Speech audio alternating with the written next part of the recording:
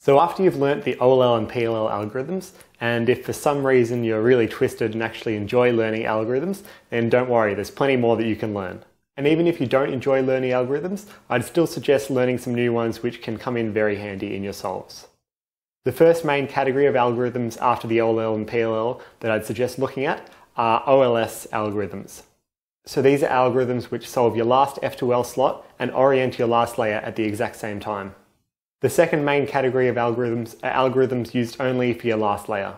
There are an obscene number of possible cases and algorithms that you can learn.